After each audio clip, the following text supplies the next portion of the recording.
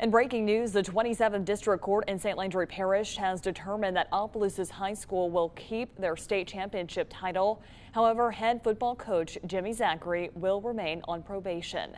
Zachary filed a petition asking the court to throw out the LHSAA's ruling regarding his coaching job and the football program.